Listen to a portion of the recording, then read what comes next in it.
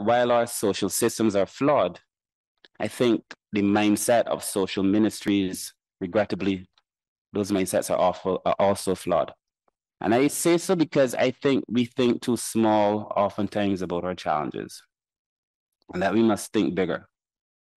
For example, if we go to COVID, which we love to go to, COVID was not just a health issue, COVID was a social issue. And during COVID, a lot of social ministries were very, very quiet and allowed it to become a health concern. We got greater budgets. The health part of the pandemic is not as serious.